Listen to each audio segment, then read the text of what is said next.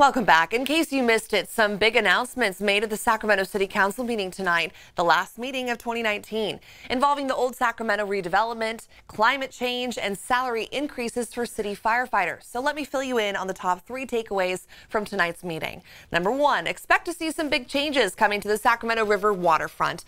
Mayor Steinberg tweeted, "Tonight we voted to move forward with our $47 million Destination Sacramento plan to revamp the Old Sacramento waterfront. We're going to create the destination that will draw residents and visitors alike to the river again and again." The city's riverfront project manager says that construction could begin in 2021 and the new venues could be open by 2023. And the best part, these renderings, right? It's so cool to imagine what this will look like in just a few years. And number 2, Sacramento is joining other cities and counties by declaring a climate emergency. The climate approved a climate emergency declaration.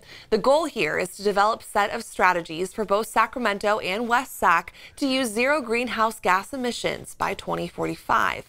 $150,000 was set aside for this.